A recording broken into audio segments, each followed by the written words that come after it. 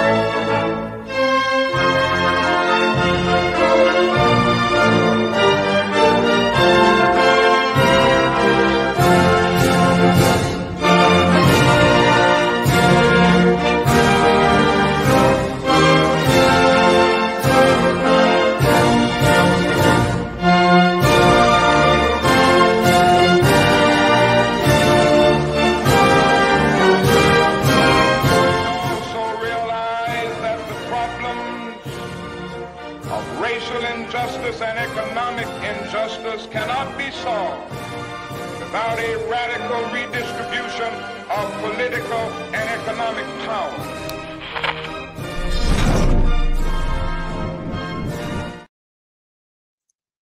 All right, man. There is no better way to get the day started than with the glorious International. For those that have been following us, you should know that we have been demonetized by YouTube. We were demonetized last month. It was one of the central sources of funding for the Midwestern Marx Institute. Not only did they demonetize us, but they took away the $900+ that you guys had donated to us in the first 14 or so days of February, which is just absolutely criminal. But I wanted to let you all know that we have put a donation link for those interested, willing, and financially capable. It's pinned to the YouTube version of this live stream to the top of it. You can send us donations there. You can also become a Patreon at patreon.com/MidwesternMarx, which is the most consistent way to support us. And if you're considering doing a donation, there's a chat option where you can input a question, and throughout the stream, we'll be checking the incoming donations, questions, and we'll be answering them as if they are super chats, because of course that function has been removed. But without further ado, Noah, how are you doing today, brother? I'm great. It's been a frustrating day, as you know, brother. We've been working on this transition over to new streaming software, and I kind of just watched it all fall apart into pieces in front of me earlier today, and trying to pick them up and put them back where they belong. And we ended up just going to the old software and finding a few temporary workarounds because our production team is currently unavailable for this sort of work. But other than that, I'm good. I've been doing quite a lot of study recently on political economy, and I think this is one of the things that a lot of people don't understand about Marx and why he is important. It's because he went from philosophy to political economy. It's the worldview that shapes him and how he thinks and how he views everything happening in the world that informs his analysis of political economy, we like to sort of separate him into little metaphysical different Marxes, right? But he would call that metaphysics, right? He would say that you need to understand him in his development. And so, in order to write my book on reproletarianization, I'm trying to, do a much dumber version of what Marx did in the transition from learning the materialist dialectic to learning about political economy. And when you do that, a lot of the times you go back through Capital for something, and you look at something a new way, and you realize, oh my God, I really didn't understand what Marx was saying before, right? I didn't understand what he even meant by, an abstraction, and what value being concrete, or the concept of value even being concrete even means. And now I do. And I think it's important to have both of those. If you don't have both, you don't have Marxism. How about you?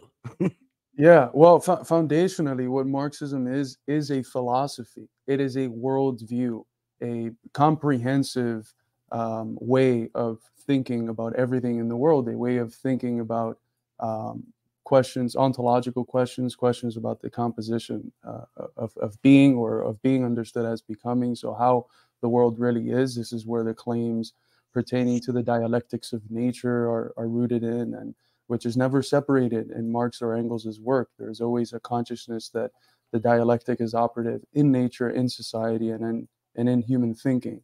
This is something that the Western Marxists break with quite sharply, I think, to the detriment of understanding the world. But yeah, it's very easy, especially in the age of academic specialization, where everything is so extremely specialized and divorced from everything else, to forget that there's a philosophical outlook at the foundation of this. And if we come at it straight without having that background in philosophy that Marx is operating with, we put ourselves in a position where we can easily misunderstand what's being said.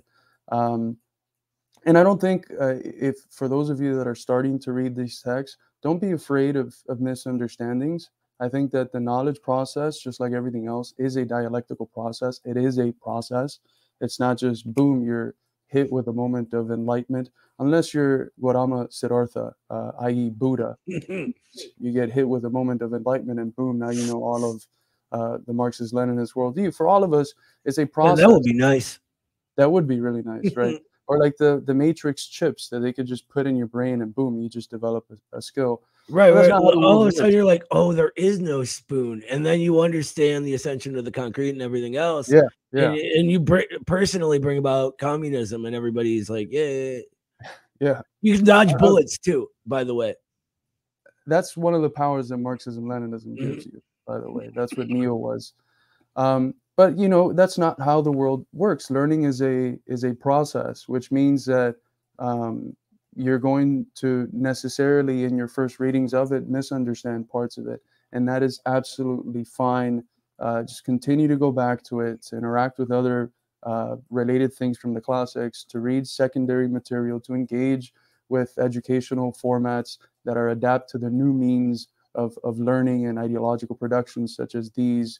And eventually your knowledge of these areas will concretize as the area itself suggests. All knowledge, all genuine knowledge of the whole of that which is comprehensive and concrete is an ascension.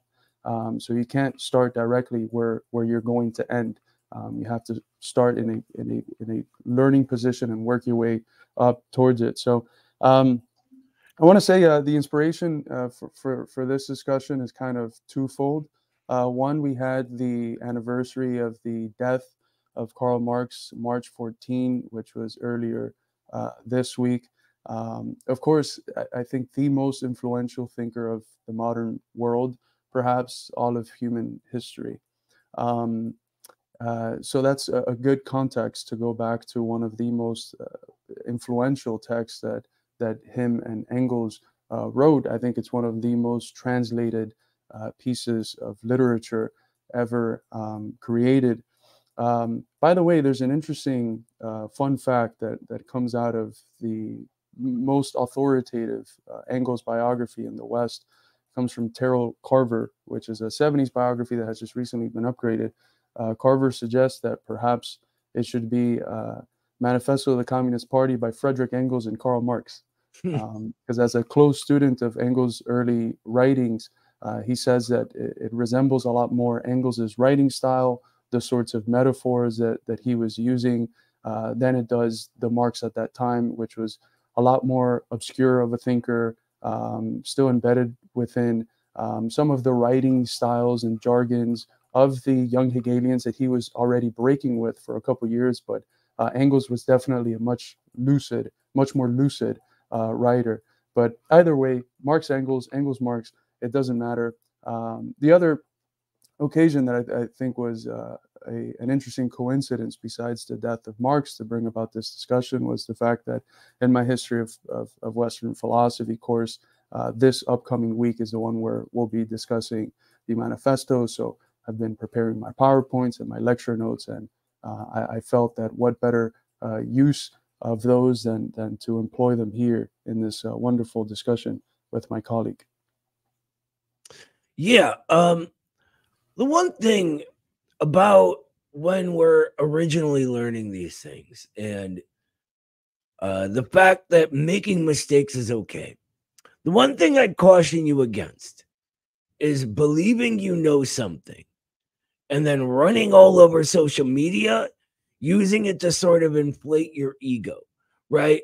Like you see something you believe is wrong, and you are like, it's my job to tell them how wrong they are and make them feel stupid, and I'm going to feel awesome about this, right? And you can even make up fantasies about what they think or whatever it is. Don't do that. A year or two down the line, you're going to be looking back at that going, oh, God, I can't take it all off the internet. I wish I could. Believe me, take it from a guy who's been there.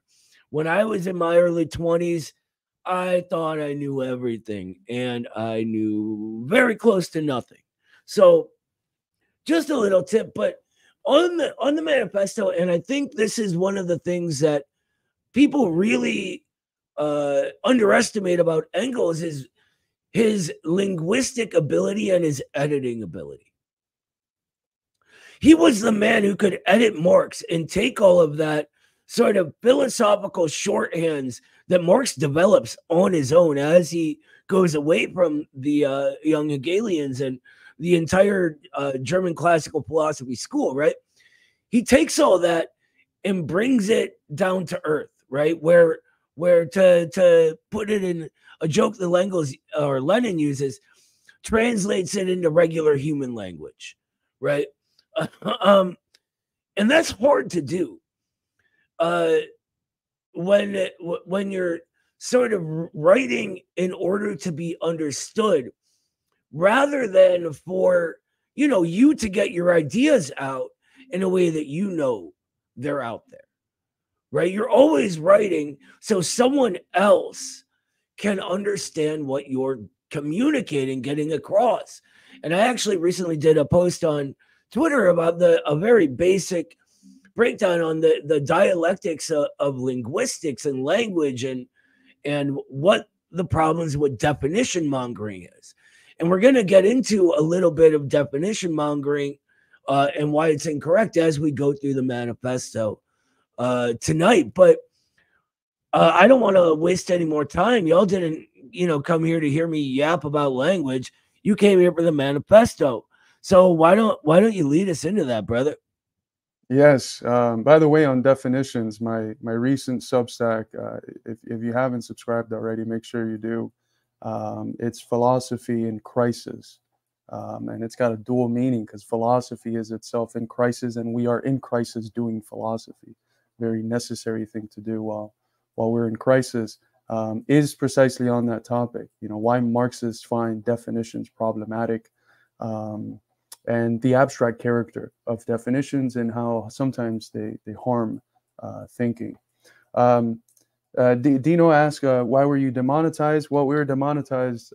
They haven't been very specific. They're very obscure with some of these things, but the few suggestions that we were able to receive was that it was rooted in Google AdSense, which is the format that YouTube uses to pay its creators, and that it's connected to our coverage of the proxy war against Russia. Specifically, it happened the day that we were covering the death of Navalny and challenging, as we always do, the narratives of imperialism, which are used, of course, in order to fabricate evil demons that we're supposed to support the fight against and support our imperialist fathers in waging that war against them. So, but Carlos, I thought we had freedom of speech. Freedom, democracy, independence, individualism, all of these things, as we'll see today in the discussion of the manifesto, are very much rooted in a class conception of the world. It's freedom for the bourgeoisie. It's freedom understood as free markets, freedom understood as the freedom of the owners of capital to exploit, and to exploit not just because they're bad guys. You know, Jeff Bezos and Musk don't do what they do just because they're assholes who wake up every day on the wrong side of the bed and want to suck the value that workers produce. They do it systematically. They have to. They're personifications of capital, and they must do it. It's in the very nature and the very essence of capital as a specific form of relation to accumulate. You can't have capital if you don't have that process of accumulation. So it's absolutely indispensable to it.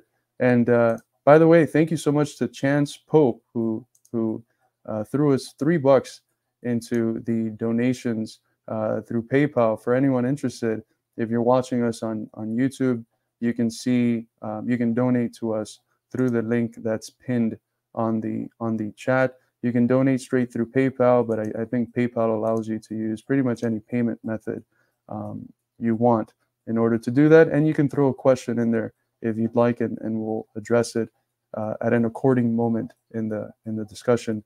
But I think, to get started on the discussion, which we hope to contain it to the first couple chapters, if there's time to chapter 2, but specifically chapter 1, which is a very meaty chapter. There's a lot going on here, a lot of misconceptions that will eventually develop being dispelled, just as they are in chapter 2. Marx and Engels are a lot more explicit about debunking some of the misconceptions that are already developing at their time, specifically in chapter 2 with the question of the family, property, etc.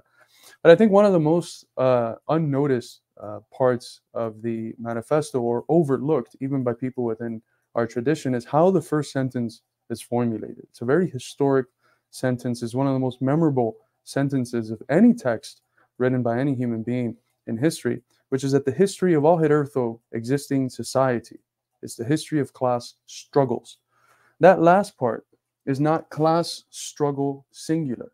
It's class struggles precisely because Marx and Engels, thanks to the philosophy that they're rooted in and developing, understand that what makes something universal is not, as Western philosophy traditionally thought, its ability to exist in the same way at all times, regardless of context and space and time. But on the contrary, what makes something universal, it's its unique capacity to determine itself, to concretize itself, to actualize itself in different forms in accordance with different times. So this statement, this universal statement, the history of all hitherto existing societies is the history of class struggles, plural. It's letting us know that all throughout written history, which is what they mean by hitherto existing society, there's a clarification by Engels in most of the recent copies in the footnotes that he clarifies what they mean by this.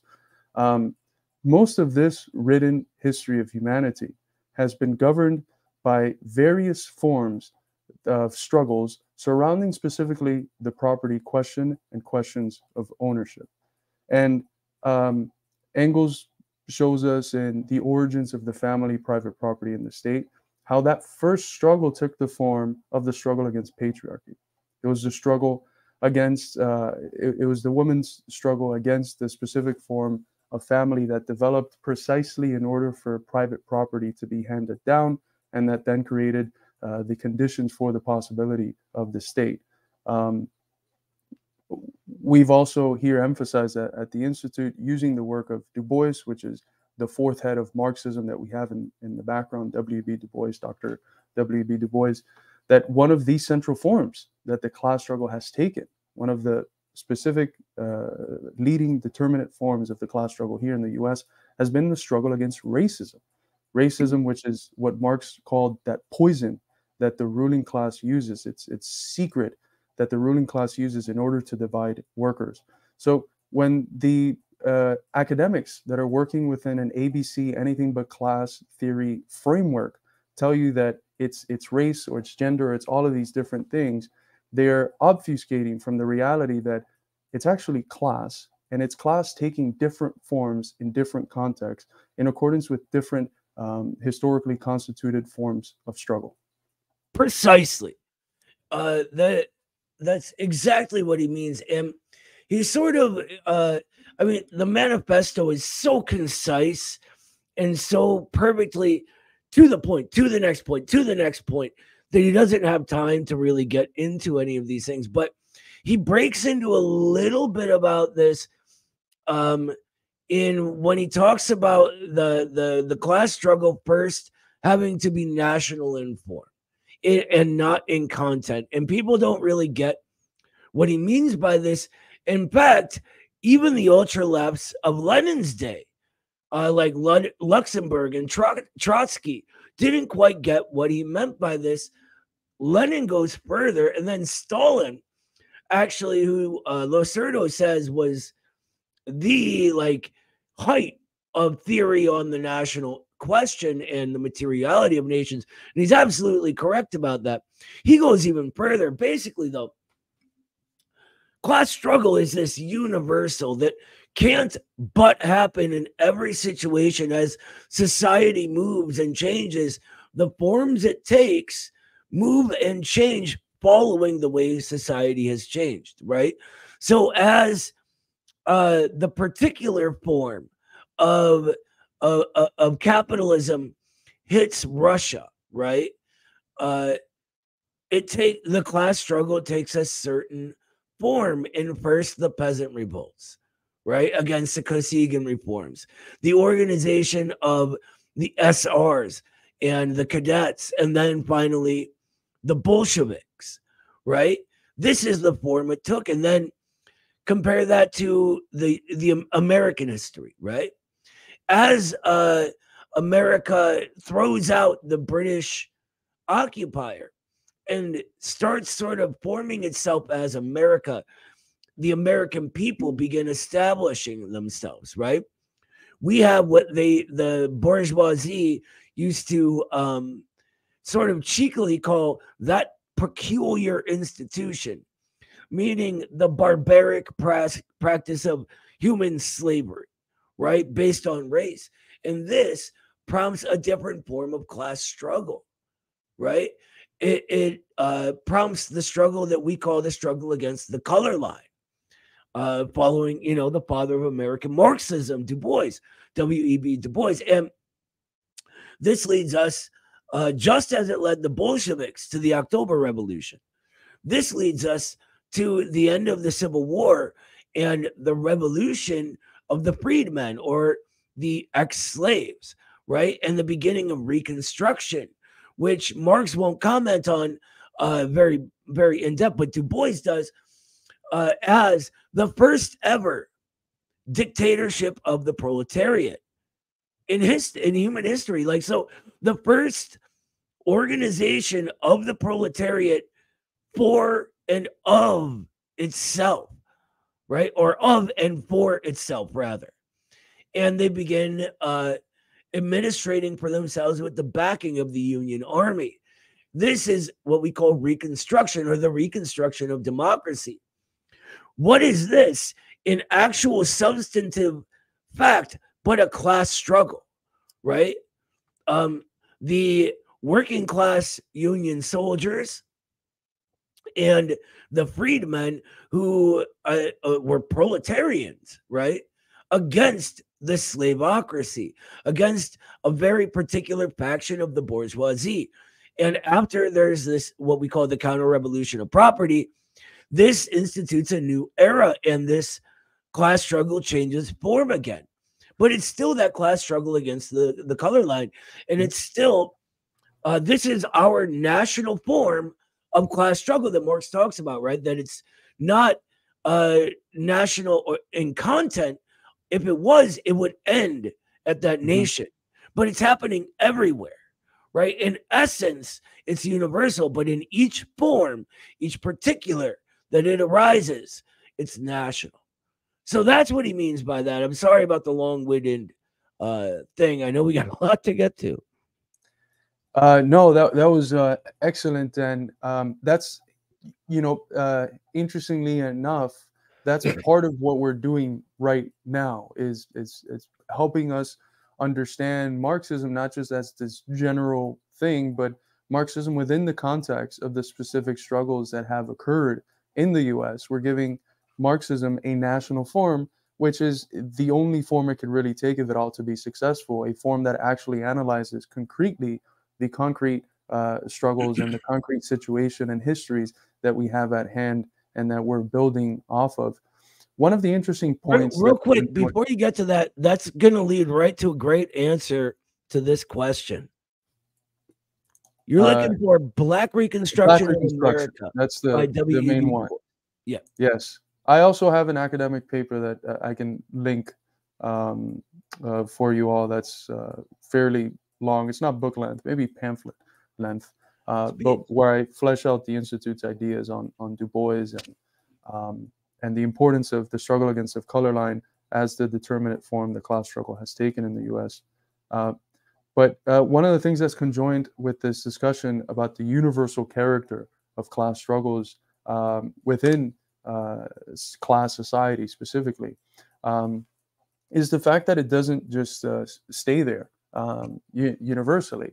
It always leads to either two outcomes, one of which is a revolution, which, today this word revolution is tossed so frequently. There's revolutions in diets. You can be in Publix, or if you're in the South, or Kroger, if you're in the Midwest, Hy-Vee. Revolutionary new dog shampoo. Yeah. Revolutionary new dog. They use revolution for anything, for anything and everything. What in social sciences, when we're analyzing society, what a revolution means is quite simple. It means that a new class has came into a position of political power. There has been a transfer of political power from one class to another. A revolution is not when the Republicans lose and the Democrats win. A revolution is not when Bernie wins. Even though Bernie was claiming to be carrying forth a political revolution, which is a distinction that we can make. It's not a social general revolution. It's a partial revolution, if you wish to refer to it like that, that stays within the confines of the struggle for democracy within the specific mode of life in which one is in. But a revolution, the essence of a revolution is found in the conquest of political power from one class to another, which then remolds all of society, the state institutions, the ideological institutions. So we're talking about the church, we're talking about the family, which is an institution itself, we're talking about schools, etc. The economic institutions, of course, the foundation of society, the relations of production. It remolds the form of life as a whole, or the mode of life as a whole, in such a way that allows for the reproduction of the condition in which that class holds that supremacy, in which that class holds that position of economic, political, social, cultural, ideological dominance. So when we speak about a bourgeois revolution, what we're talking about is the process of the bourgeoisie, this nascent former middle class that comes into a position of supremacy and shapes the whole form of life in its image, which is an expression that Marx uses when he's talking about the spread of capitalism across the world, the globalization of capitalism, which is a term that's quite popular today.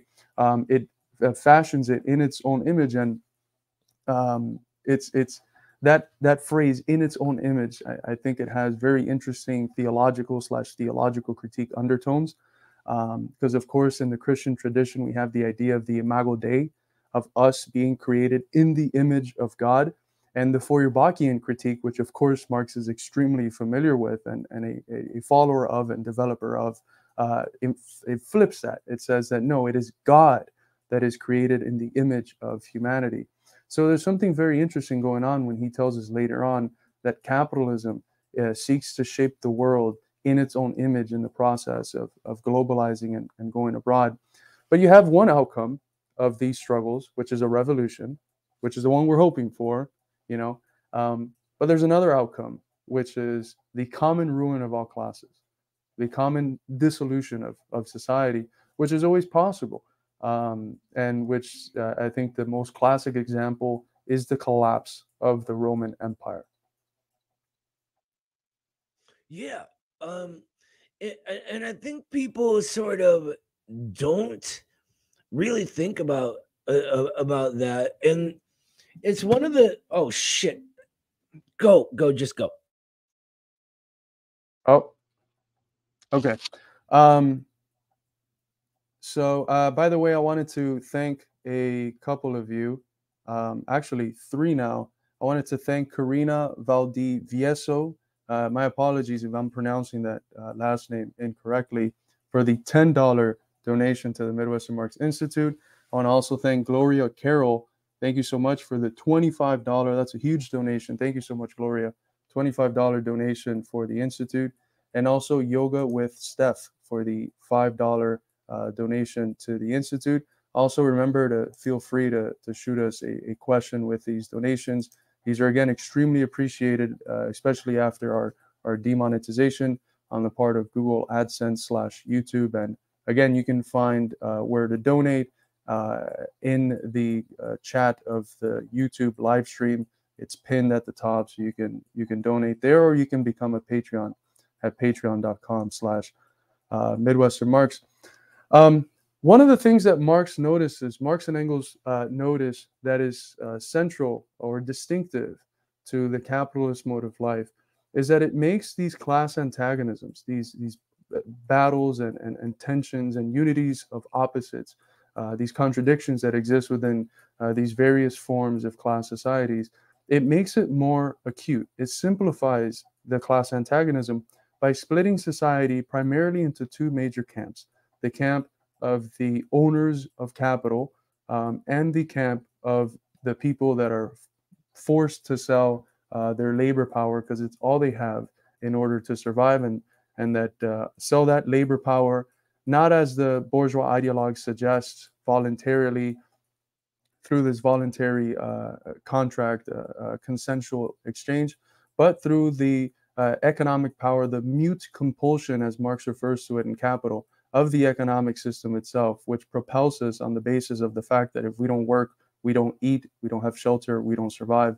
It forces us to sell that labor power in order to survive. So one of the things that's distinctive about the capitalist mode of life is that it makes these antagonisms, these contradictions, this class struggle more acute, and it makes it more clear, the division that exists in society, the fragmentation of society into the property owners and the propertyless workers. Now, this doesn't mean, as people have misinterpreted, some from the standpoint of being so-called friends of Marxism and others being explicitly hostile enemies of Marxism and the project of socialist construction. This doesn't mean that Marx thinks there's only two classes under capitalism. That would be completely absurd. Marx is extremely clear about the fact that there are other classes operative in society. He talks about petty shopkeepers. He talks about the people who survive on the basis of self-earned private property. So, for those libertarians that want to, raise your chickens and sell your chicken eggs or have your mom and pop shop, Marx is not coming after you. He's not coming after the self-earned private property. He, in fact, sees that capitalism has already basically abolished that as the central form, the dominant mode of production. and replaced it, of course, with mass modern industry. Yeah.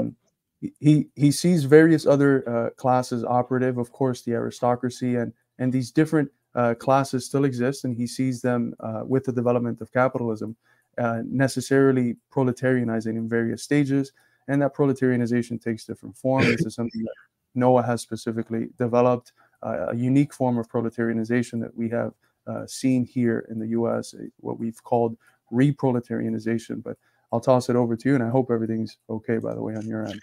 Yeah, I have a little soundboard that this new microphone is plugged into, and I spilled seltzer directly on it. So sorry about that, guys, but I'm back now. That's exactly called it, by the way. Yeah. So Marx actually, what he says directly on this, which just makes it clear that people are incentivized to dismiss rather than actually learn the thing that they're being instructed to spend so much energy hating. Because what Marx says specifically, precisely, he says, we communists have been reproached with the desire of abolishing the right of personally acquiring property as the fruit of a man's own labor, which property is alleged to be the groundwork of all personal freedom, activity, and independence. Sounds like a libertarian, right? And he goes on, he says, hard-won, self-acquired, self-earned property? Do you mean the property of petty artisans and of small peasants, a form of property that preceded the bourgeois form? There's no need to abolish that. The development of industry has to a great extent already destroyed it and is still destroying it daily. And this was in Marx's day. Since then, it's only continued, right?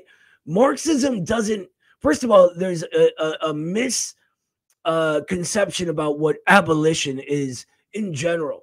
Marxism it sort of helps us understand that there's no such thing as abolition as such. Abolition is at the same time its precise opposite, right? It is a moment of positive creation, right? The abolition of the old is a creation of the new. But in our day, most Americans, I think it's like 98%, I forget the exact, it's upwards of 90%, have a zero or less than zero net worth. That means we have no property to speak of. Capitalism is what is robbing us of property. Communism is the solution. So for all the people that are so concerned with being able to own property, capitalism is your enemy, not communism. If you look at the countries that have the leading percentage of people owning their homes, it's largely communist countries. Mm-hmm. Laos, Cuba, China, etc. And it was the same thing with the Soviet Union. So these myths are all dispelled in the manifesto. We're not coming for your personal property. We're not coming for the petty, self-earned private property of small business owners. In the instances in the past where small business owners have been repressed, it's been for political reasons, not for economic ones. It's been because they've harbored sympathies with the reactionary forces that have done criminal activities in order to regain their power. So if you look at Cuba, how many small businesses, the petty bourgeoisie identified with the brutal, almost slave-like neo-colonial condition that Cubans were in under Batista and all the puppet governments that came before the revolution. And when you're harboring criminals and people that are taking the young kids that are going out into the rural areas to bring education and to bring healthcare, develop health clinics, when you're murdering them, as my grandfather has told me stories of what used to happen. He was in those brigades to educate the rural folks. Of course, you're going to be repressed. You're going to be jailed because those are criminal actions.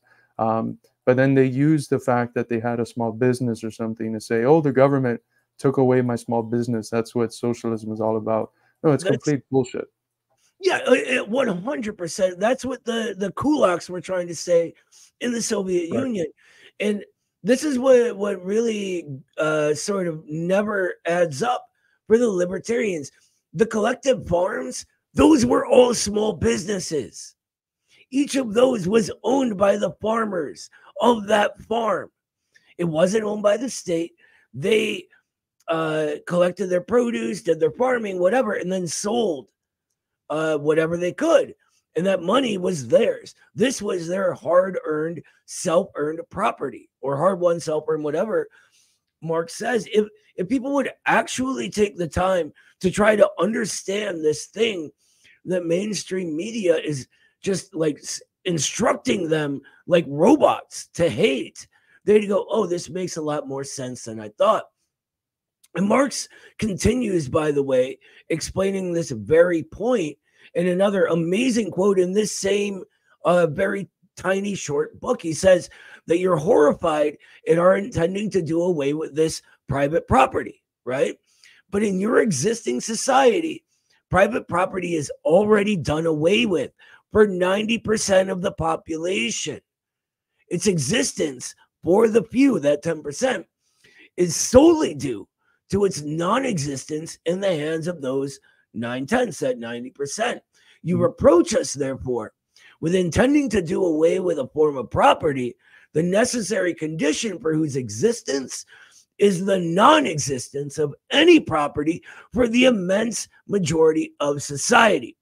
In a word, you reproach us with intending to do away with your property. Precisely so, that's just what we intend. And that is what we intend.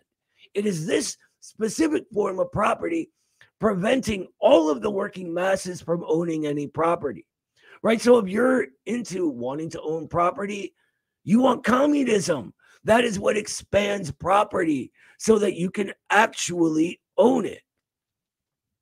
Yeah, absolutely. One of the central components that Marx and Engels see as indispensable, integral to the development of capitalism was what he calls discovery of the New World. Of course, we know there wasn't really a discovery; like it was a discovery by the West, because the Chinese had already their cartographers, centuries before, eight centuries before that, had already mapped what the West came to call the New World. But the discovery of the New World within the context of an embryonically developed capitalism opened up the new markets and space that was needed for growth, and that gave an impetus for the development of the productive forces at home. It also gave it one of the solutions for the crises of overproduction that Marx and Engels are going to speak about in the second chapter, as one of the central contradictions that's propelling the overcoming of the system, which is the fact that it enters these crises of overproduction, and it has two routes to go through.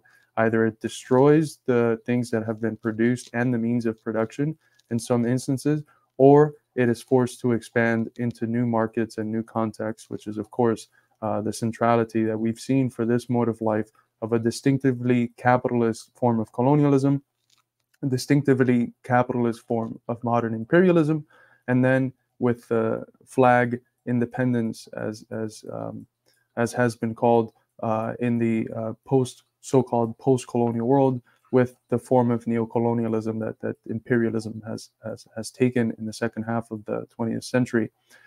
One of the things that Marx and Engels are very clear on, which is absolutely indispensable because of the form of historical amnesia that bourgeois ideologues operate with, is the fact that new modes of life do not come out of thin air. They weren't just here eternally.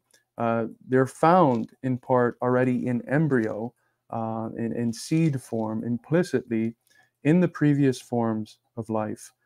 It was for instance, the contradictions, the internal unity of opposites, the opposing forces, constant tensions that existed in the feudal order that developed the contradictions for the emergence of the bourgeoisie, the capitalist class.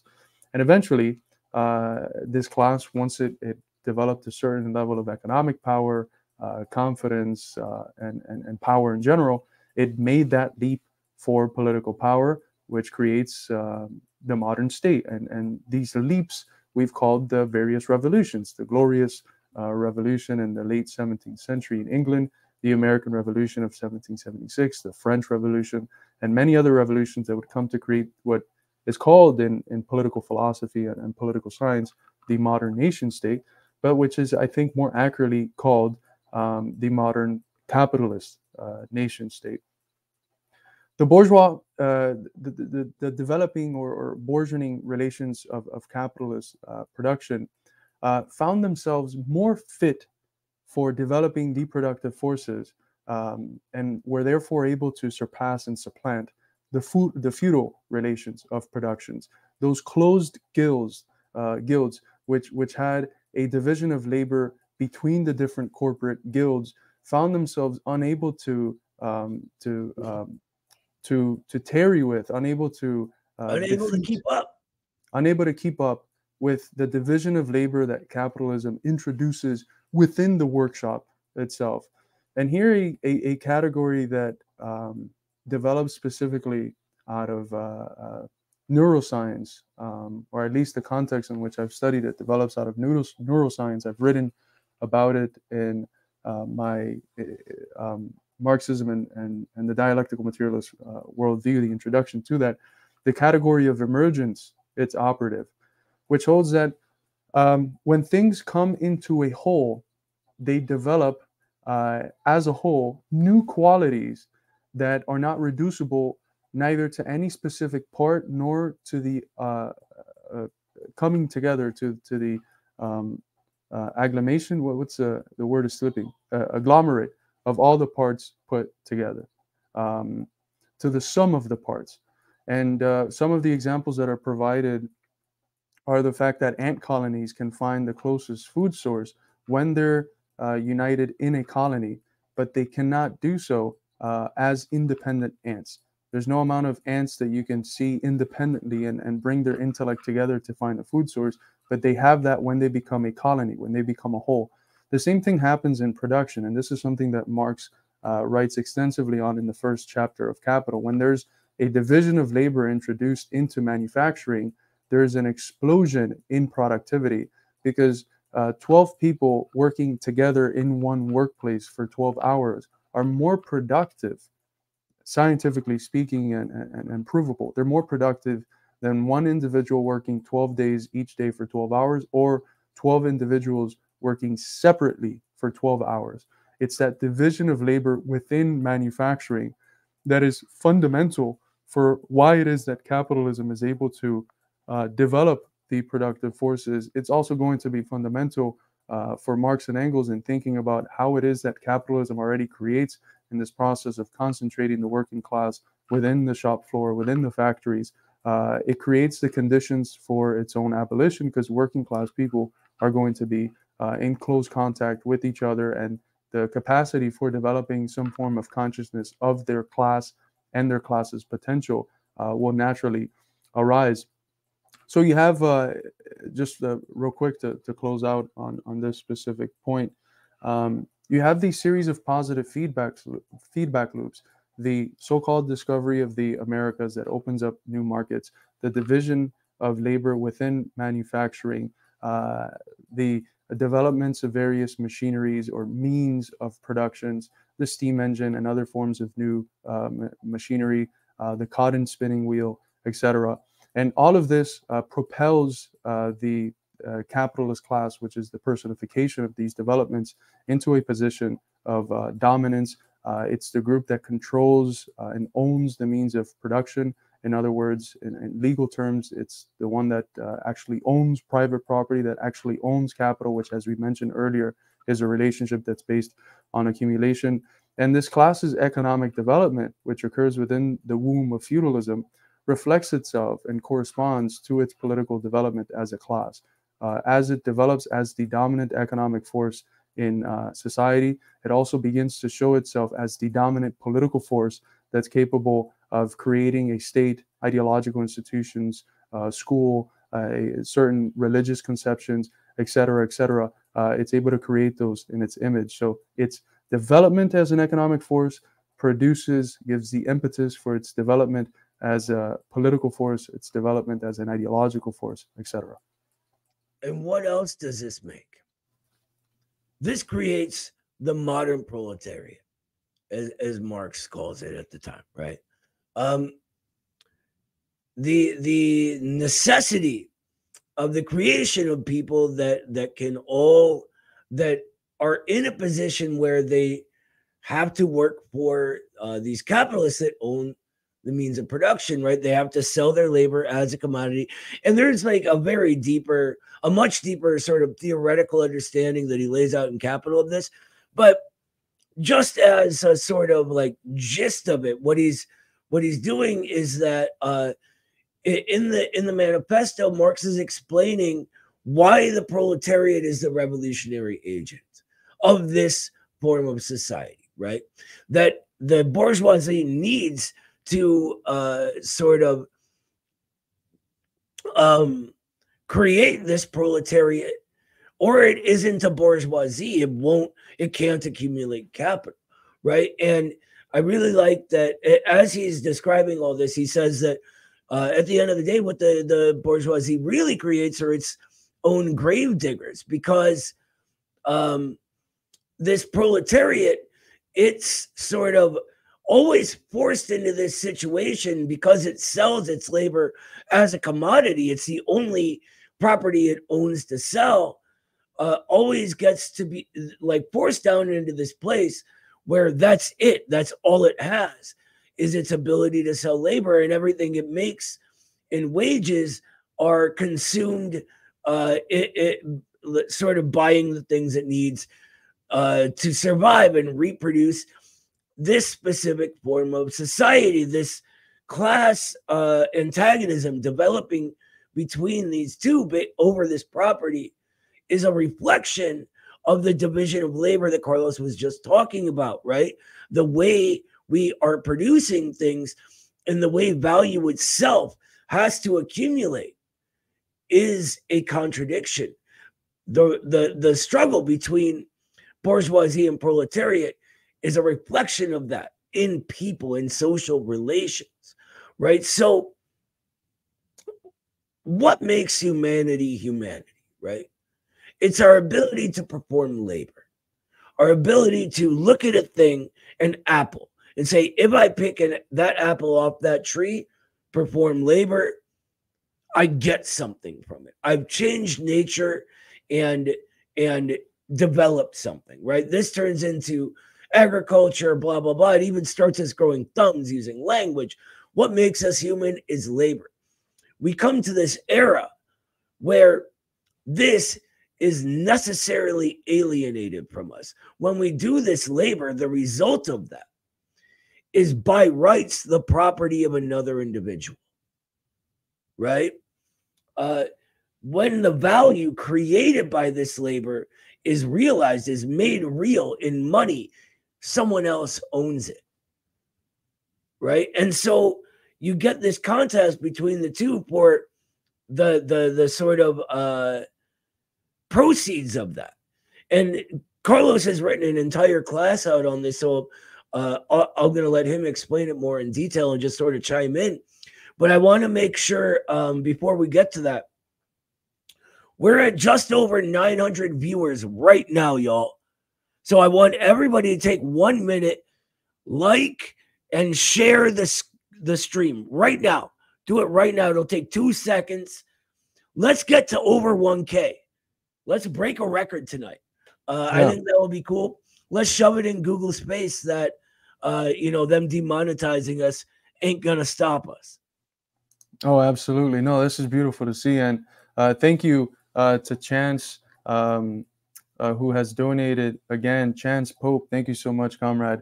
They asked, how do you think land ownership should change? Is there any inherent issue with someone owning small/medium amounts of land, around 200 to 300 acres per land? Well, my friend, what was the slogan of the Bolsheviks? Peace, land, and bread.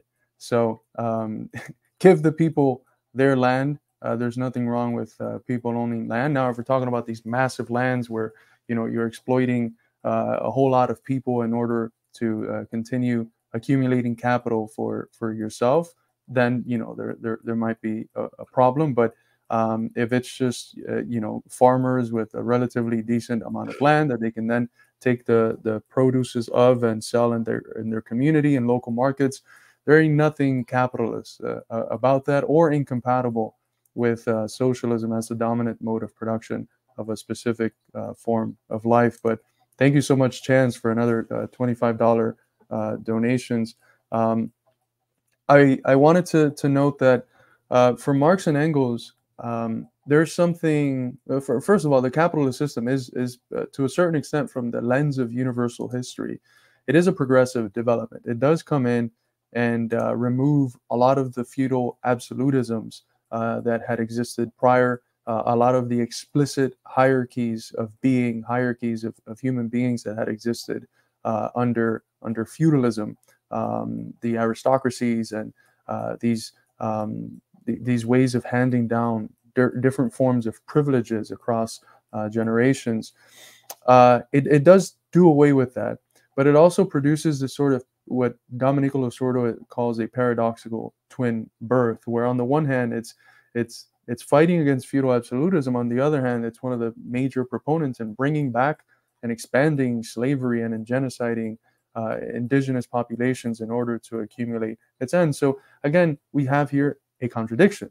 We can't fear contradictions or hold fast to one or the other side of the opposition that a contradiction represents. We have to see it as a contradiction. Don't be scared to seek objective contradictions as such in your thinking. That's a great flaw of the history of Western thought that I think thinkers like Heraclitus, Hegel, and then the Marxist tradition, the best parts of it, have been able to overcome. So one of the things that Marx and Engels notice is that in contrast to all previous ruling classes, the capitalist class has an impetus on the basis of the nature of capital as necessarily to accumulate, to develop constantly the forces of production.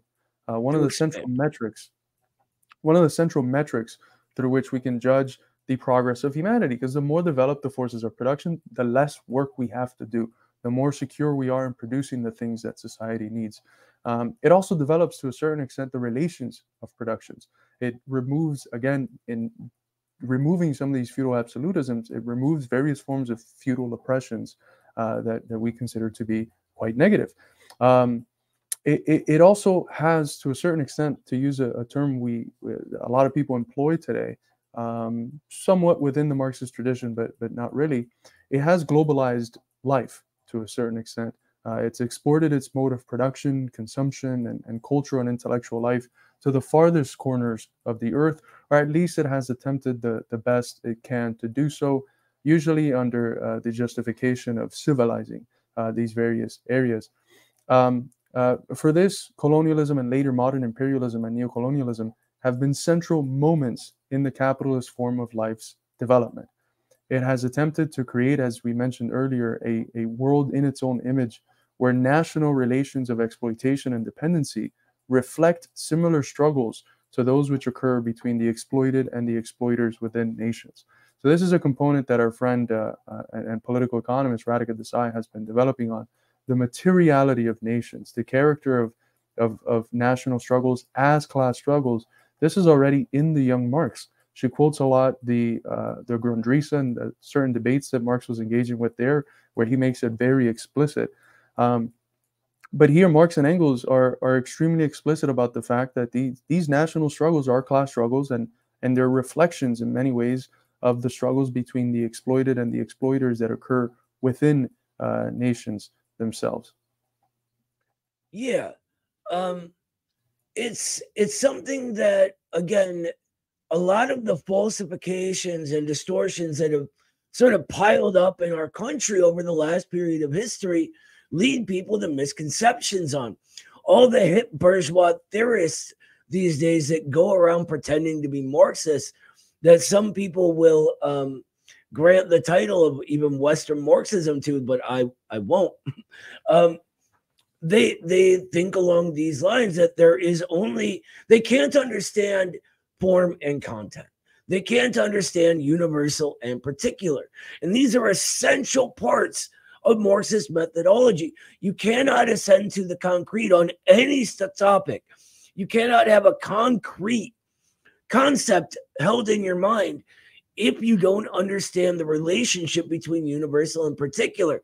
And so they end up like modern Trotskys, right? They can't understand that, you know, this nation's class struggle takes one form, that nation's takes another. For them, class struggle is one form of one thing at all times.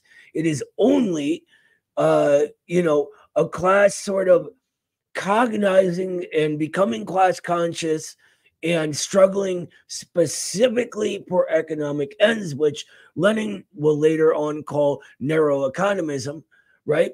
It cannot be the struggle against the color line, which, if we look under all the labels and thinking and whatnot, we see a struggle of a working class, right? Taking a historically determined anti-racist form against a ruling class, right? It wasn't against other sections of the proletariat who took different sides in it, right? The most advanced sections led the way, the black proletariat. And then parts of the white proletariat join in, right? Because they recognize the struggles as aligned or as class struggles, like the Communist Party USA. But it was overall a struggle against the ruling class, always. The end of the Civil War destroys the slaveocracy. The struggle of the civil rights movement that ends in the civil rights revolution, which is technically what we call a political revolution rather than a whole social revolution that changes, you know, all of society from the social level. Anyway, this is a class struggle, right? A struggle of working class people against a ruling class, against that bourgeoisie. And today, when America has sort of, or the United States, the American people have become so much more the American people than we were in those days, right? The united struggle for socialism, for communism, is on, not on the horizon anymore, but smack dab in front of us, right? And if we can understand precisely what Marx is explaining to us, well, what Carlos is explaining to us that Marx is saying here, we can understand the form that has to take in our era rather than being stuck in this definition mongering of class struggle is this, ethnic struggle is that, blah, blah, blah, blah, blah, blah, blah. Yeah, very well said. And this historicizing, which is always omitted in these amnesified, I'm not sure if that's a term, but as a philosopher, we have the little card that lets us make up words. You got to end the word with ality and you're fine. Oh, yeah. Amnesiality. As we mentioned, but these bourgeois theorists, even those that are working within the tradition of classical political economy, which Marx respected, let alone the vulgar economists, which resemble a whole lot more neoclassical economics, just a religion used to justify capitalism in its whatever stage it's in. They are very adverse to history, because history shows something very clearly, which is that capitalism is not eternal. It is a product of history itself. And that in the same way that previous forms of life developed and then undeveloped and gave way to new forms of life, so too capitalism is doing that. And you can analyze this scientifically, and precisely what Marxism does when it applies the philosophy, dialectical materialism, to the sphere of history and human society is find these laws of motion of human society that allow us to understand, to make sense of, to explain previous historical developments, and also to see certain trajectories, not to make predictions with a magic 8-ball about what the future is going to look like, but to have educated guesses and hypotheses on the basis of this historical knowledge and on the basis of a concrete understanding of the present situation, of how history is going to move forward. So he starts by showing us how the contradictions of feudalism gave way for capitalism, how in another way capitalism was in the womb of feudalism, and feudalism gave birth to capitalism in some ways. Likewise, socialism is already in the womb of capitalism. And within the contradictions of capitalism itself, we can see a embryonic form of socialism, or the potential, an embryonic potential for socialism arising. Socialism is not, as the utopians supposed, this activity where these well-spirited, moral individuals, enlightened individuals create a new world in their mind and then try to convince everyone and use benevolent bourgeois donations to create a sort of commune that then the rest of the world somehow emulates. That's not how Marx and Engels are thinking about socialism. They're scientific socialists. So they're understanding socialism as a real potential that exists, not in our heads necessarily, but already in the form of life itself. And we can understand it in the mind precisely because it is objectively already present. That potential is already objectively present in the mode of life itself. So this is made evident in the contradictions that the system displays. Specifically, it's seen in the obstacles or the fetters, which is a great word often used by our tradition, that the capitalist relations of production place upon the development of the productive forces, which is one of the central metrics through which we can measure human progress. For instance, how many projects which would be incredibly useful for humanity are not undertaken because they're just not profitable? This is evident in a country like ours, where we look around and our cities are crumbling. This part of the Midwest is literally called the Rust Belt because all productive industry is literally gone, and what we have are the factories that are haunting us and that are rusting into non-existence. And these are factories that are needed, that could produce things that are essential for the communities. We also have the capacity to fill every pothole, ensure that our streets look nice, that our infrastructure is developed in the highest tech, that we have great public transportation as China does. We have the capacity to do that, just not within the confines of our system. Not those taking forth those leaps are no longer profitable for the capitalist class. After the crisis of the 1970s, and this is something that the work of Radhika Desai, Alan Freeman, and others shows very clearly, the capitalist class comes into this crisis in the 70s precisely because the rate of profit has just been plummeting, something that Marx is predicting already in the manifesto, but really fleshing out in the third volume of Capital. And capital, as a relation that is centered on accumulation, needs to be reinvested in something. And if productive industry within the US is not yielding the same profit rates as it did before, it has two options. It can either go the speculative financialized route and obtain its profits on the basis of stock buybacks, rents, and interest, or it can continue being a productive capitalist, but export the industries abroad where they can pay labor, variable capital, as little as possible, and therefore increase the profit margins on the basis of absolute surplus exploitation, done not to the same working class, but to a working class abroad. So we literally cannot have the nice things which modern society could have, precisely because of the profit motive. This is a very clear example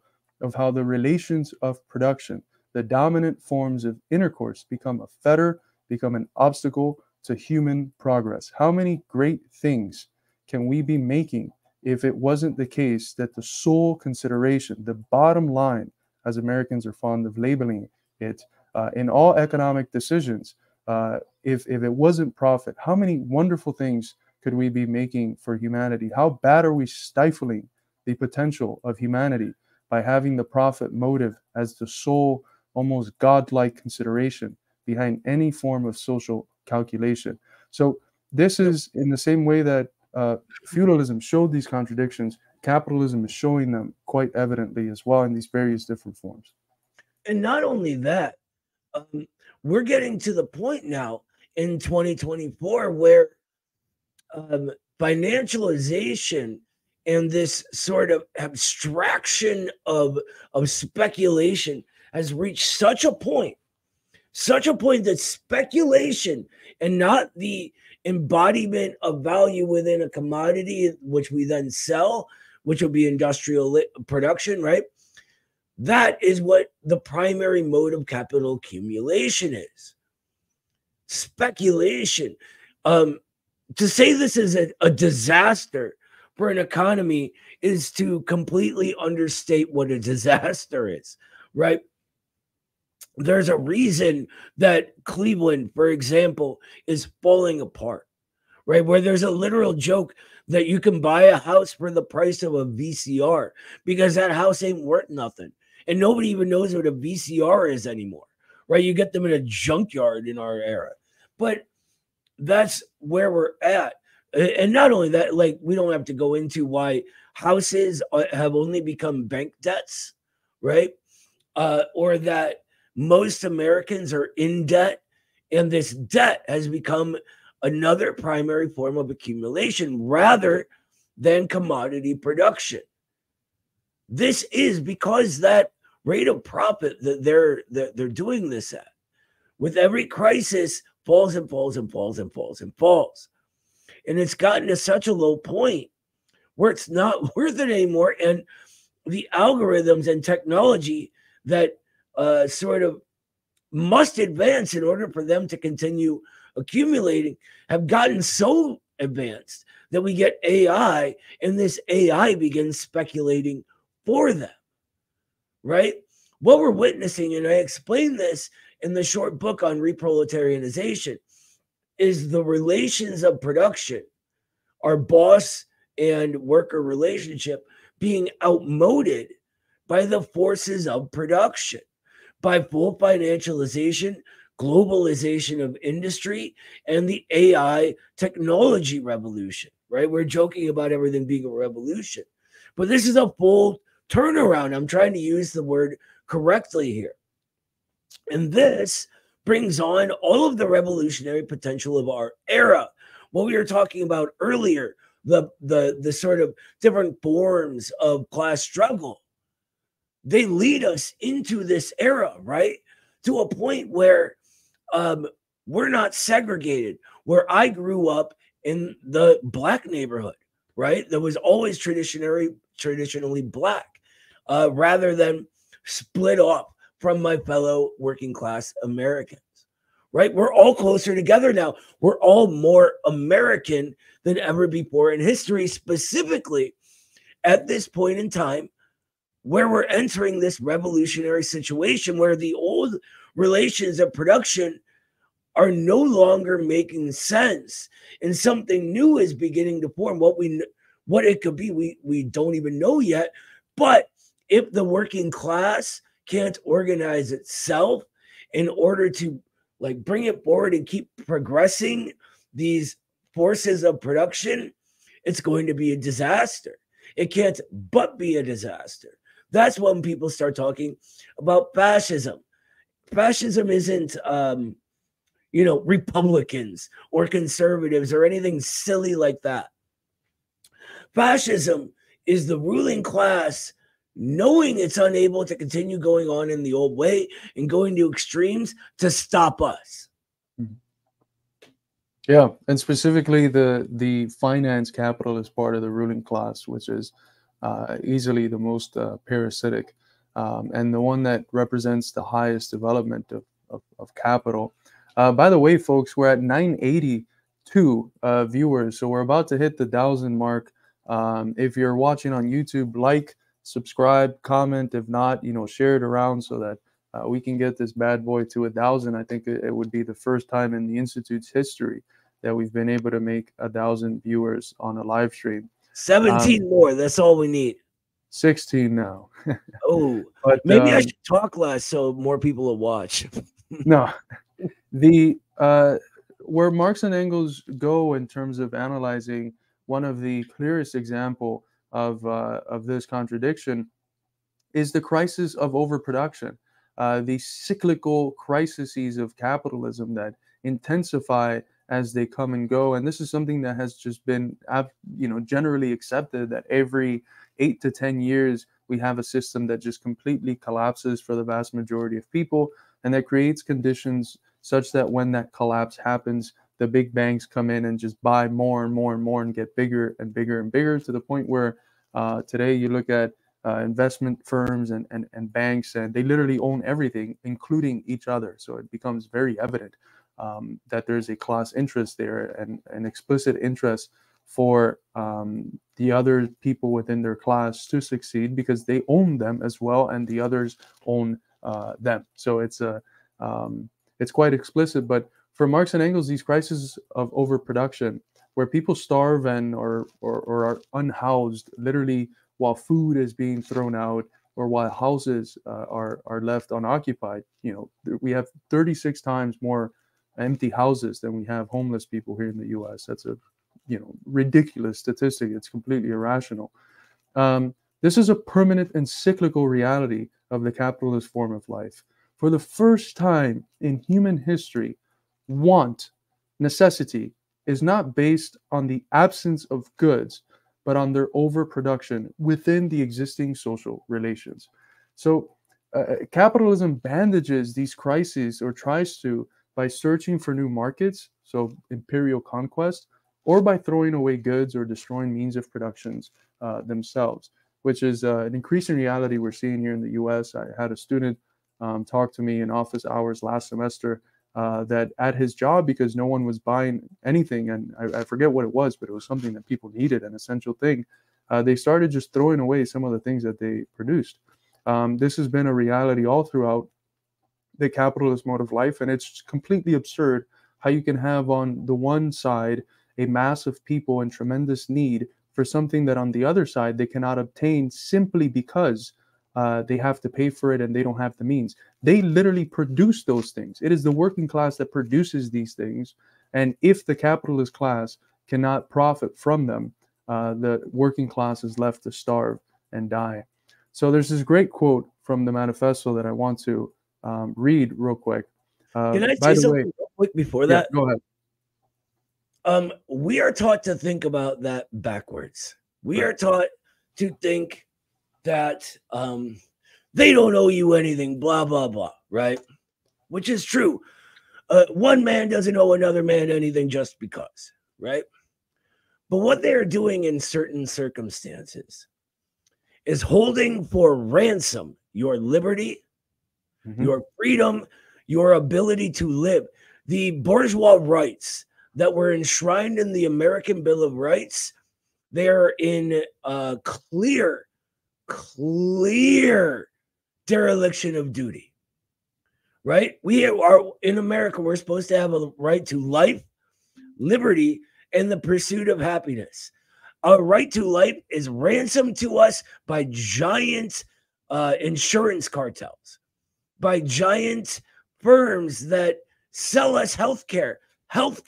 They sell us pills that are temporary solutions to problems they want to continue so they can keep selling us pills, right?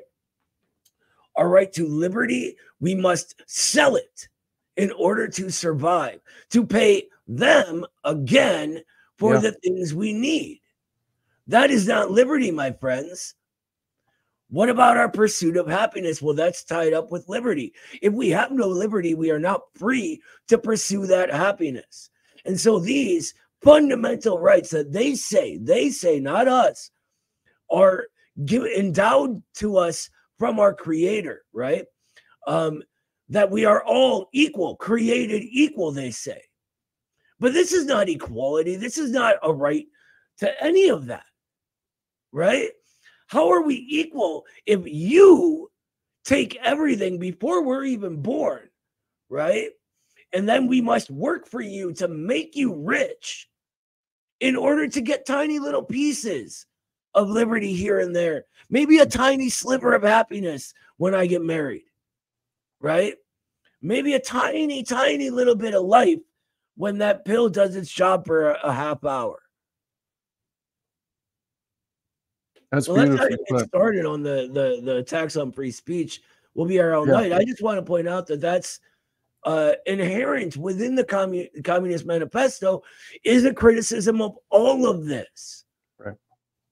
Yeah, and it's important to note that these gaps between the enunciated values of bourgeois society and the reality, they're not rooted in, oh, this government is bad, that government is bad, if only we elect a new person, or if only the individuals are better. The gap the error, the mistake is objectively in the world itself. That's the essence of bourgeois ideology, qua false consciousness, as false consciousness. That the inversions of the world that we find when we reflect upon how the bourgeoisie asks us to think about its own order, those inversions are not epistemological mistakes, problems of epistemic hygiene. They are objectively rooted. It's a social order that needs systematically, in order to reproduce itself, people to understand that order in incorrect and topsy-turvy ways. And it's very clear when you look at the values enunciated by the American Revolution and others, that the reality has been far from it, that blank check has been a check, as MLK said, that has been given to all of society. The vast majority of working people have received a blank check. The promises of the revolution have never been fulfilled. And that's a rational kernel that we can take up and say, well, what is the rational kernel here? What is the point of contact that we communists can find in these values that the people already accept, but that they feel unrealized in their modes, their contemporary modes of life? And how can we show them the impossibility of those values being realized under capitalist social relations, and the only possibility of their realization being within a socialist mode of production, a form of life in which it is working people, the demos, that actually has power. In other words, kratos. So real democracy, which is synonymous with socialism. But I wanted to pull up a quote. And for the people. By and for the people. I wanted to pull up a quote here from Marx and Engels. Society suddenly finds itself back into a state of momentary barbarism. So he's speaking about these crises of overproduction. It appears as if a famine, a universal war of devastation, had cut off the supply of every means of subsistence. Industry and commerce seemed to be destroyed. And why? Because there is too much civilization. He's using their terms, ironically, cynically. Too much means of subsistence, too much industry, too much commerce. The productive forces at the disposal of society no longer tend to further the development of the conditions of bourgeois property. On the contrary, they have become too powerful for these conditions. So bourgeois relations have become a fetter, an obstacle to the development of the forces of production, by which they are fettered. And so soon as they overcome these fetters, they bring disorder into the whole of bourgeois society, endanger the existence of bourgeois property. The conditions of bourgeois society are too narrow to comprise the wealth created by them. And how does the bourgeoisie get over these crises? On the one hand, by enforced destruction of mass productive forces. On the other hand, by the conquest of new markets, and by the more through exploitation of these old ones. That is to say, by paving the way for more extensive and more destructive crises, and by diminishing the means whereby crises are prevented. So they prevent the crisis from breaking completely the system precisely by doing what is necessary to make the next crisis even worse. It is a fundamentally unsustainable system.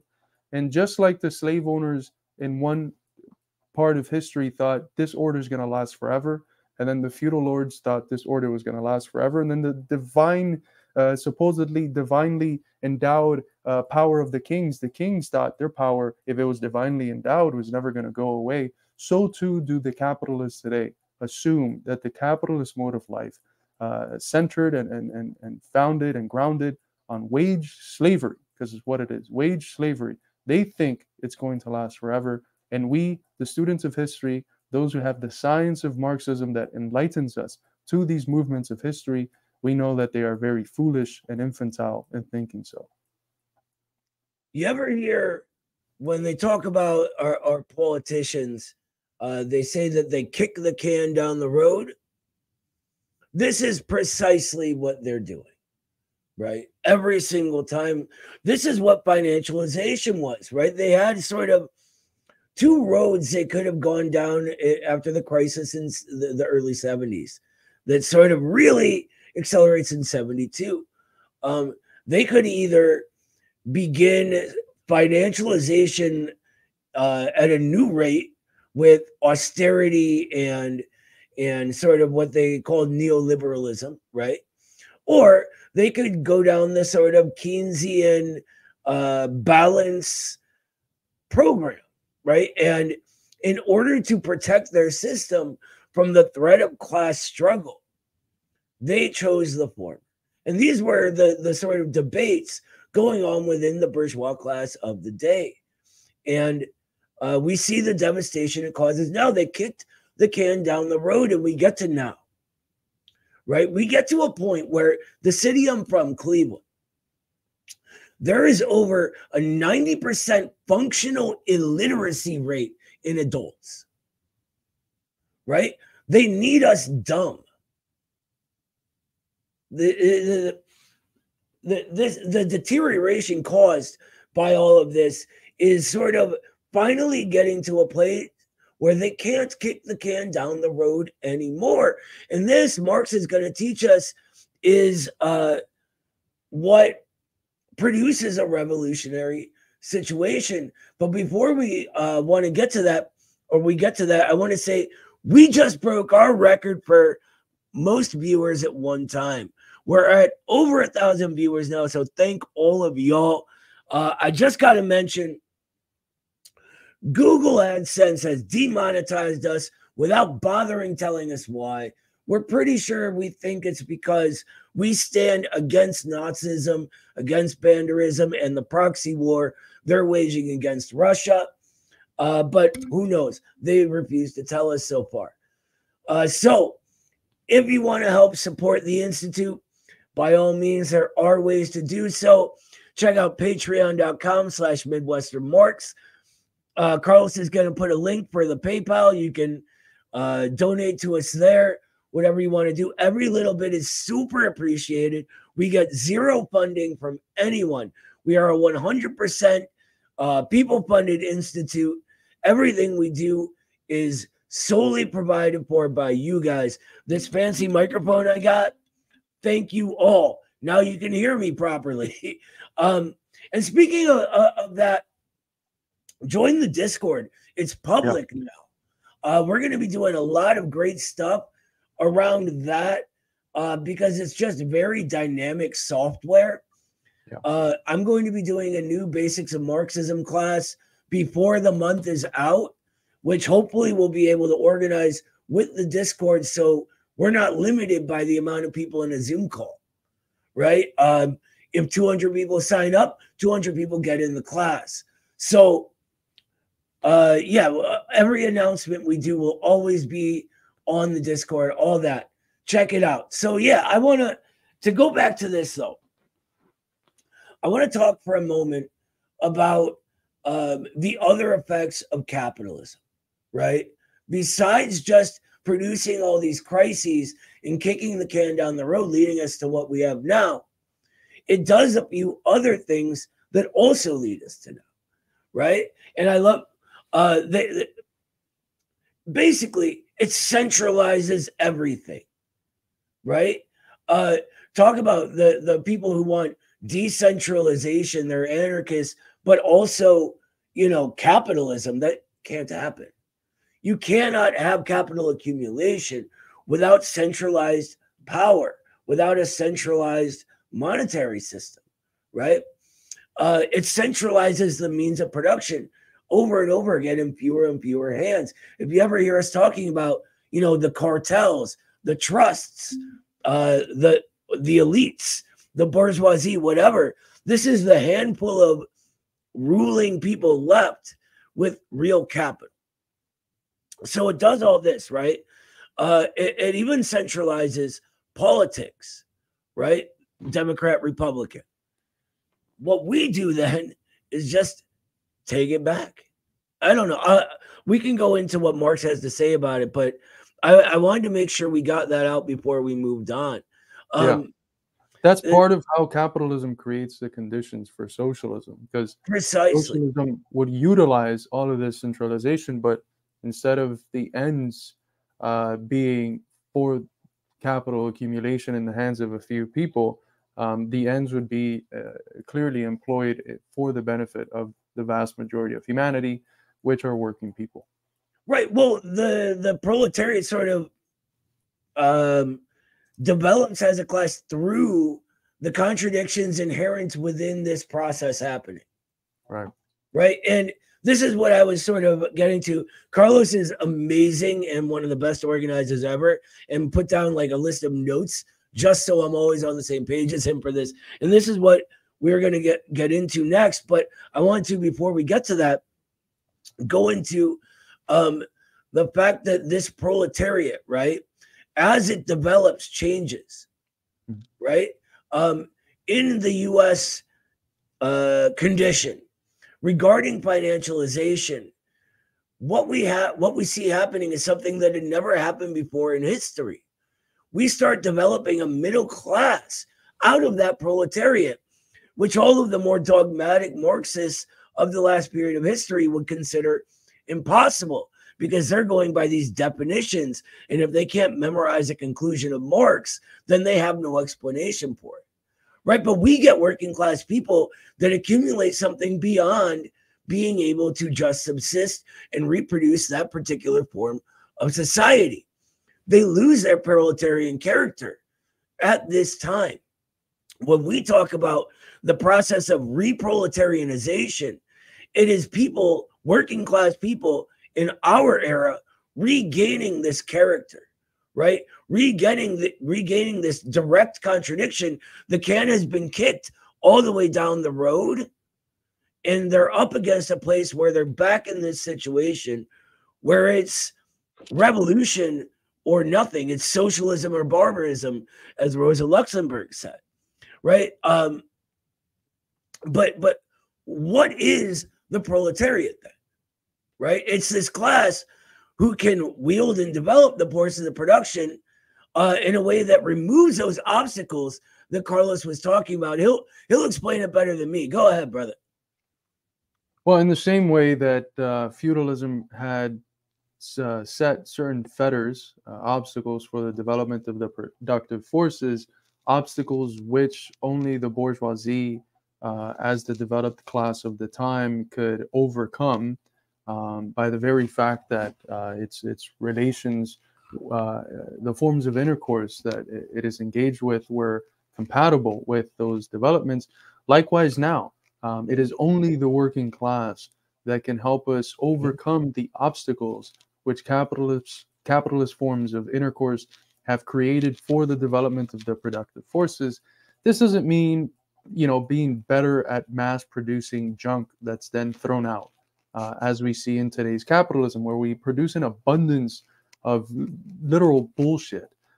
Excuse my French, that's just thrown out. We have things like fast fashion. Us removing the fetters that capitalist relations of production place on the forces of production doesn't mean that we're better at becoming a system of waste, a system of just making endless bullshit that gets thrown out, where we're all hyper consumerist and we just want more. Fidget spinners, right? It means that we can produce more efficiently. We can produce more efficiently and produce for the sake of creating a certain type of abundance, an abundance that gives people the security to have what they need in order to live flourishing, virtue-guided lives that are, as Che would say, more fully human, because they have the capacity to embody and develop upon the characteristics that are the most unique to humanity, our creative characteristics that Noah was developing on earlier. I've written in some of my previous works how this is in many ways an Aristotelian project, an attempt to create the conditions for the possibility socially through the oikonomia, the classical term for economy, that promote the greatest amount of human flourishing, the conditions for the greatest amount of human flourishing, which of course requires planning, removing the anarchy of the market or the anarchy of capitalist planning that's only for profits, and producing in as efficient a way as possible, where the priority is meeting people's needs and not making a small group of people rich. So the next section of the first chapter deals a little bit more with the dynamics that are then expanded as they've never been before, and the three actually 4 volumes of Capital, which is how surplus value is extracted from the working class. But I saw that you had pulled up a comment there. Do we want to? I hadn't read it, so I don't know if we want to address that before we go. I mean, it's not a big deal. It was just very good that precisely, Wayne. Definition mongering is what we call this, right? Where they just have a static, set in stone definition of anything that fits all time and places, and it's really just a not understanding Marxism and the Marxist view of how we look at any subject they're talking about, especially when we're talking about socialism. In his collected works, volume 45, which is a collection of letters, I forget which letter it is. Lenin even says that this is a childish argument to have, right? What will communism be? What will socialism be? It's just what it is. What it looks like is what it ends up looking like, right? And actually, one of the next parts that Marx gets to in the manifesto sort of deals with this, right? That just as capitalism developed within that womb of feudalism, socialism is developing within the womb of capitalism, right? But each capitalist country does not look the same. They have different traditions, different cultures, different needs, different challenges, different ways of meeting those challenges. So the reason the Chinese call their system socialism with Chinese characteristics is because it has Chinese characteristics, right? Chinese socialism doesn't look like Soviet socialism did. American socialism won't look like either. It'll be based in American struggles, right? The challenges our country and our people face, the form our revolution will take. Absolutely.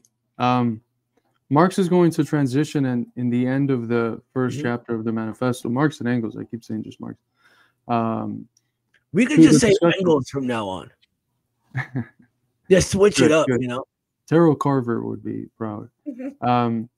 So the discussion of how surplus value is created and to a focus that's more centered on the working class itself. The modern worker, i.e. the proletariat, develops as a class through the intensification of these contradictions. It is a class, as we mentioned, that has a capacity to move along the forces of production that are being stifled by the bourgeoisie. It is a class that can only survive insofar as it can sell its labor power in the market. This is an important distinction that solves the the central paradoxes of classical political economy. It's labor power that's bought and sold. It is not labor itself. It is a capacity that people have to work. And I'm doing a research paper on this, so look out more. Look out for that in the future. The exchange value, we know that commodity production is contradictory value production. It's a contradiction because it contains its unity of opposites within it. And labor power as a commodity, like others, also contains these two essential opposing poles, the use value, which is hidden by the exchange value. The exchange value of labor power is simply what is needed in order to reproduce the worker and their kin. So what's needed in order to bring back the working class to continue being exploited and continue to produce profits for the capitalist class, which as a living organism means that it's the means of subsistence, however much is needed for this class to physically survive. That is going to be the exchange value of that labor, of labor power. The use value, of course, for the capitalist, which is the one buying it, is found in the fact that labor power is the only commodity that is not only a source of value, as Marx writes in Capital Volume 1, but of more value than it has itself. That is, without going too deep into the analysis that he fleshes out in the first volume of Capital, for the capitalist, the use value of that labor power is found in its ability to produce surplus value. That is, for the worker to work well beyond the hours in which he produces or they produce. Let's be a little bit more woke here.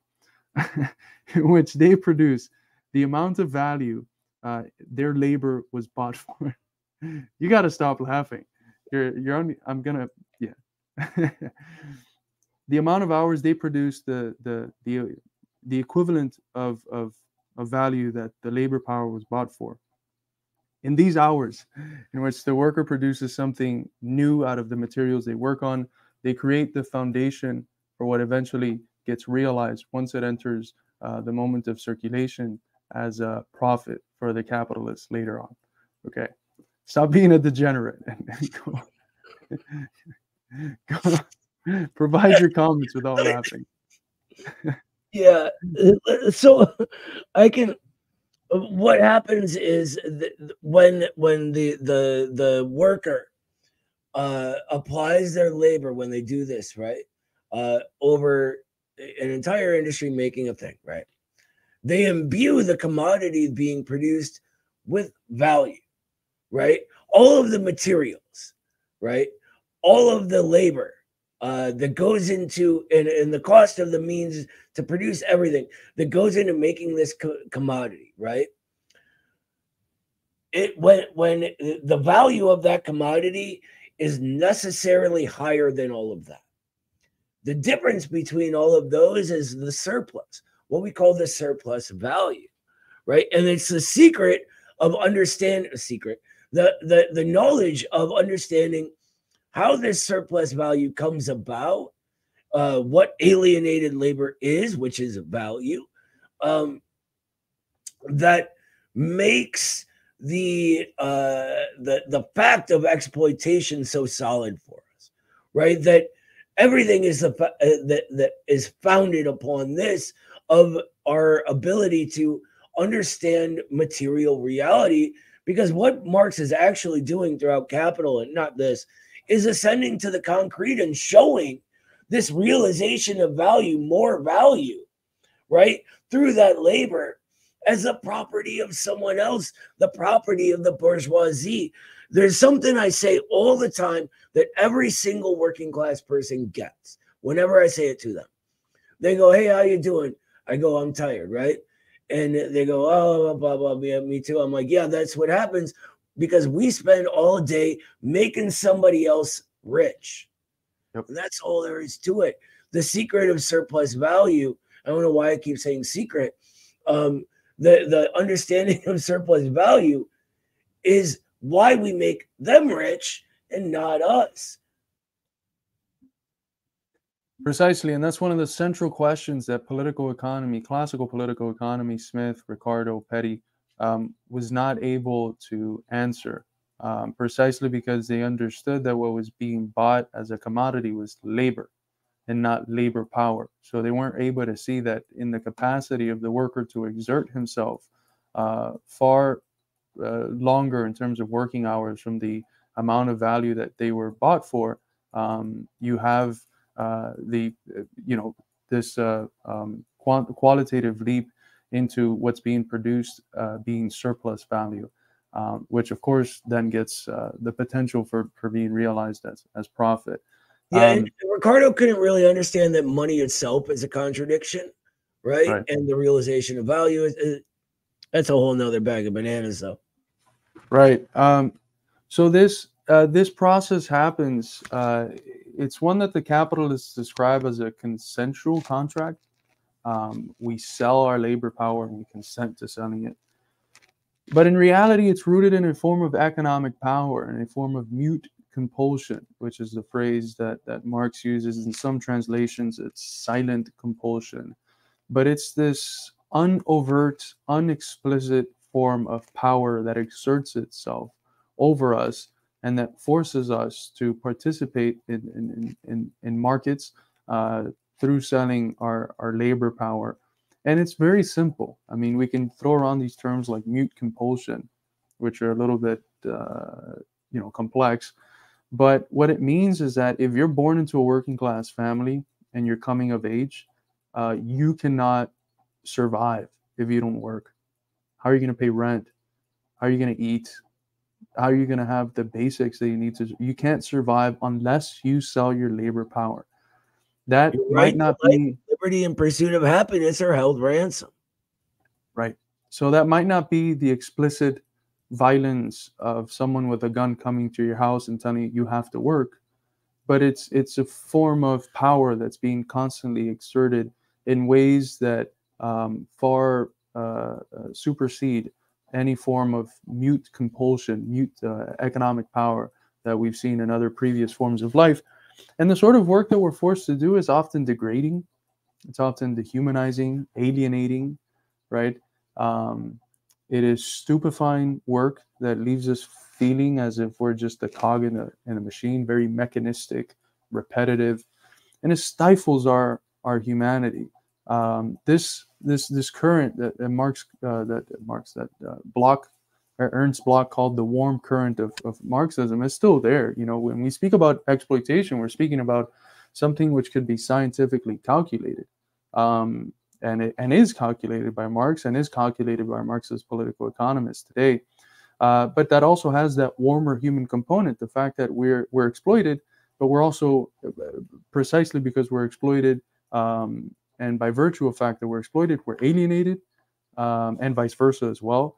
And we're degraded, we're dehumanized. All of these at the human level are extremely impactful, and are important vessels of motivations for fighting for socialism, which would be a much more humanizing system, a system where we're not alienated from the products that we make, from the process of production, from other human beings. We're not alienated from nature, nor are we alienated from what it really means to be a human being, our species essence, our Gattungswesen, our unique ability to imbue, objectify ourselves onto nature, and do so creatively, do so with a form of planned, conscious, a conscious life activity that can also imbue certain standards of beauty, certain aesthetic principles onto nature for enjoyment, not just for the sake of surviving like many other animals that actually work do.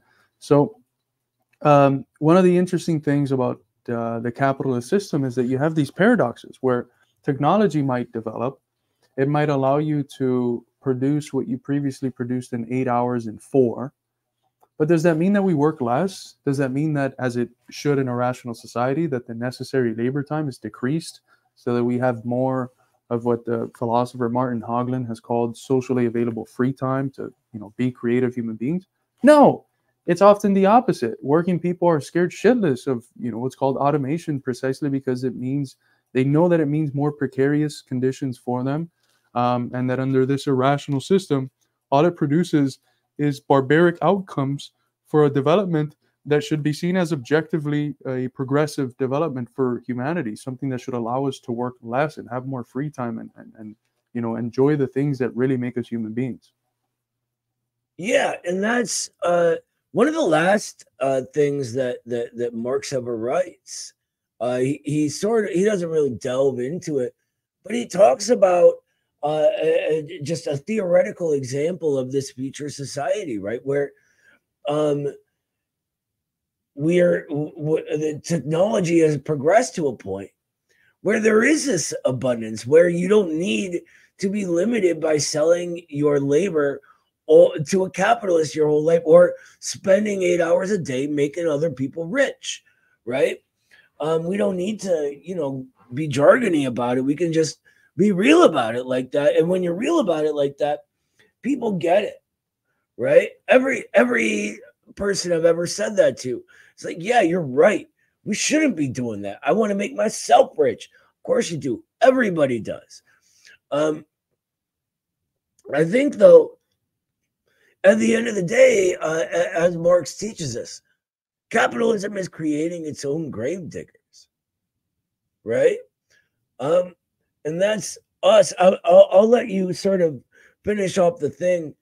But what I just wanted to say before we do that, it's been a great night.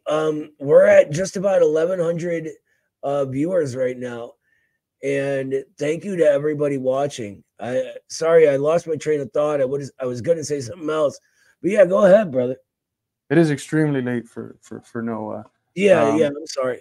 We had a few hours of frustration too, trying to figure out the other streaming platform. But yeah, if you didn't notice, the thumbnail says 5, but we had some technical difficulties. We usually don't go this late. I'm awake every day at like 4 to at the work, latest. So yeah, to actually participate in the exploitative and dehumanizing activity which we're speaking about today, trying to make sense of, and make sense of precisely for the sake of trying to overcome it. That's one of the central distinctions between Marxist philosophy and all else. It's not just about interpreting the world or keeping it how it is. It's about changing it in a revolutionary manner as we understand it better, and using that enhanced understanding of the world to change it. One of the things that must be understood when we think about it in terms of class in general is that the worker, they receive their wage, for which they perform exploitative, dehumanizing, alienating labor for. But after they receive their wage, what happens with that?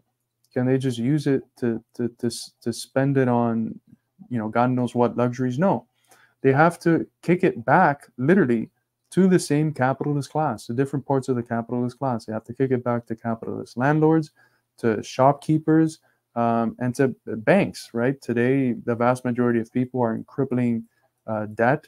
The phenomenon of debt slavery is a common reality for most Americans, and Marx refers to it in the third volume of Capital as the secondary form of exploitation, the one that happens after the moment of production.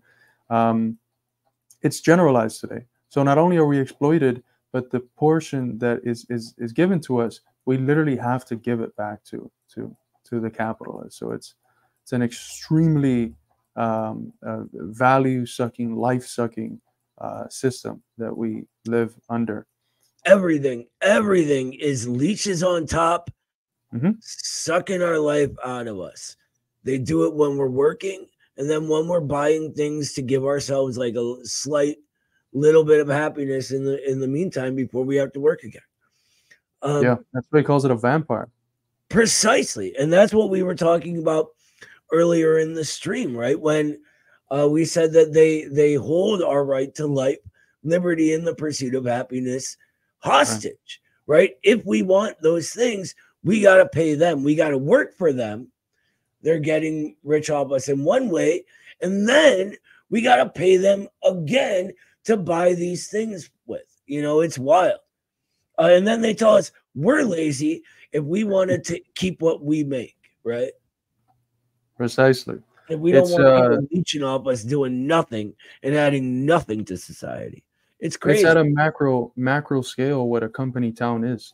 Yeah. Oh, precisely. Precisely what it is. Not even not an exaggeration. But here's the thing, though. As this all plays out over time, right? The working class sort of recognizes what's happening more and more, right? That's why I can say that to anybody. Say like we spend all day making other people rich, and they get it right away, right? People understand on a sort of subconscious level that they're in an antagonistic relation to the capitalists and to the entire dominant mode of production, right? That's why we got trade unions, right? That was a sort of initial expression of class consciousness, but it's up to those who've already gotten there to sort of finish the job and bring it from that subconscious level where they just like, when you mention it, they go, oh yeah, to where they're saying it themselves. They're saying to others, we spend all day getting rich. Let's make ourselves rich.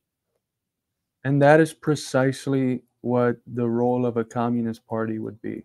A communist party is nothing else than a people's party, the most advanced detachment section of the working class, the part of the working class that has the most clarity as to the systematic source of the ills that working people live under and are subjected to under this tyrannical form of life. And then on the basis of that systematic understanding, understand how to move forward as well. And understand and know that it is only when the working class organizes itself in a revolutionary manner and fights for the conquest of political power that things can actually change. Sure, the struggle for reforms are important, but the communists is they who, as Marx and Engels mentioned at the beginning of the second chapter, have the long-term interests of the working class at heart and are constantly reminding the working class, one, of the international dimension of their struggles. So there would be the imperialist element, the necessary role of anti-imperialism in these struggles, and of the understanding of the common cause that anti-imperialist struggles have with the class struggle that we have at home. And two, that are always reminding people that if we're not fighting ultimately for the conquest of political power, we're not genuinely having the long-term essential interests of the working class at heart. They're the ones, and this is why if you look at American history, the moments where the trade union movement was the most radical, was the most advanced, had the most confidence from regular working people, was the most successful in obtaining concessions from the capitalist class. It was those moments when it was led by the Communist Party and by communists. It was when communists led the trade unions that the most positive reforms came, precisely because the struggle wasn't just for reforms, but reforms were used as a means to help us fight for the longer term goal, which is the conquest of political power by the working class, the establishment of a dictatorship of the proletariat, which is really a fancy way of just talking about democracy, of the people having power. And power is always relational. Power is not just something that functions in the abstract. Marx mentions this, Marx and Engels mention this very clearly, that power already presupposes the existence of classes. So the dictatorship of the proletariat, or democracy as rule of the people, what it implies is that the people have the capacity, the power to oppress, to repress, to prevent those which are threatening the rule of the people, those reactionary forces which want to bring the wheel of history back, and they want to return to an order where a small group of people were exploiting the vast majority of humanity, leaving the vast majority of humanity in a degraded form of existence while they just leached off of them and lived their luxurious lives. So the point of the communists is to keep that end in mind. We're fighting for the conquest of state power so that we can abolish the state, which means remove the bourgeois state and establish a proletarian state. So for the libertarians that say communism is more state, no. Fuck the bourgeois state. We don't like the bourgeois state. It's their state. We want an actual people's state, a state of the people, and that means reconstructing all of the institutions in order so that they're of, by, and for the people. And that, according to Marx and Engels, is going to be a reality for quite a bit of time. The expropriation of the capitalist economic capital is going to be something that, as they say, is going to be wrested by degree.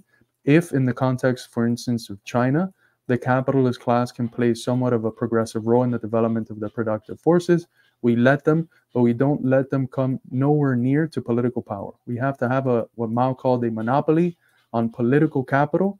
We have to hold in our class's hands all of political capital, not let the capitalists come anywhere near it, even if we allow them to exist in a regulated and very controlled manner in terms of economic capital and used to serve the ends of socialism. Ride the tiger to serve the ends of socialism, as China has done. My idea, I mean, and maybe I'm just crazy, is in order to hold office, you need to prove that you have calluses on your hands, right? So nobody that's never done a day's work in their life, right? I'm joking, but no, Carlos is absolutely correct, right? The entire thing rests on our political supremacy as working class people, preventing anyone who would want to bring back the old order from gaining power, and that's it. And that's our mission. And for me, I think it's something that I think people always say, not in our lifetime, because they don't genuinely believe in it. But I believe in fighting in our lifetime, and I'll die fighting. My God. Or if, I'm not going to show you. It's gross. When you literally swing a hammer all day, they get bad. I might get some gym rats there sneaking in.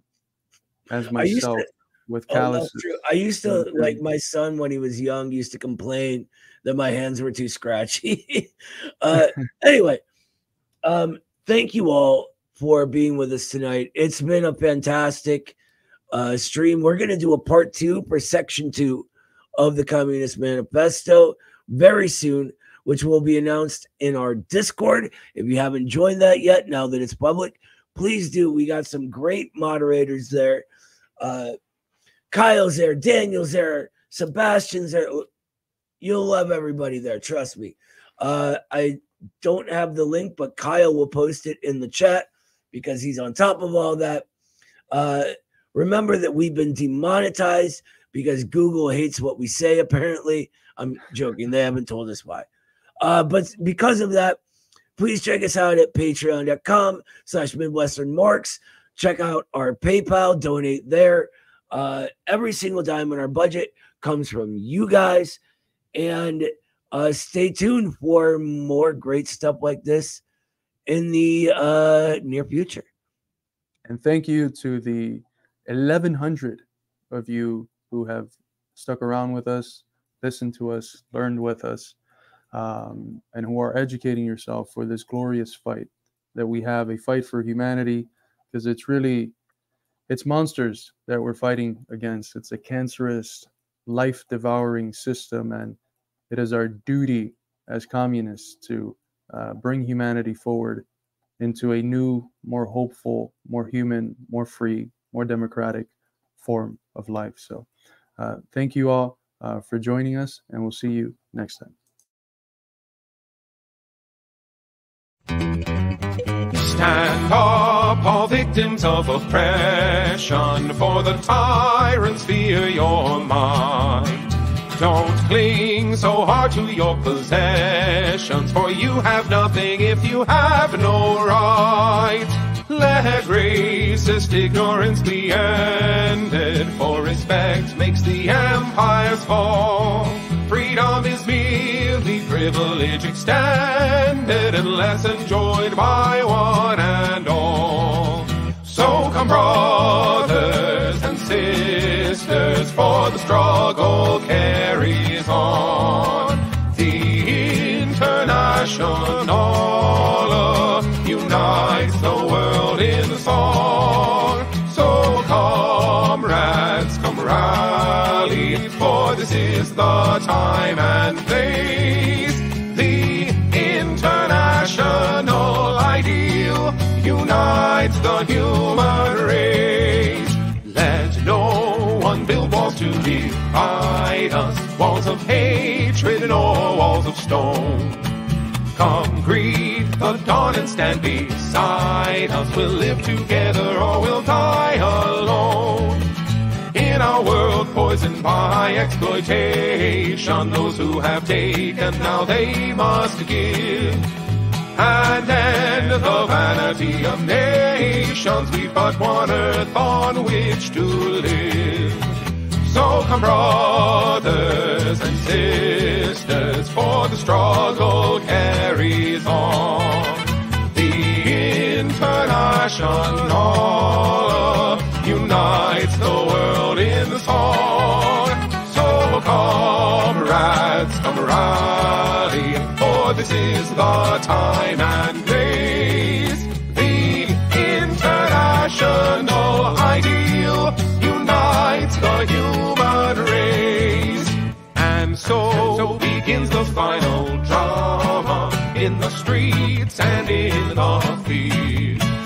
We stand unbowed before their armor, we defy their guns and shields. When we fight, provoked by their aggression, let us be inspired by life and love. For though they offer us concessions, change will not come from above. So come, brothers and sisters, for the struggle carries on. The International unites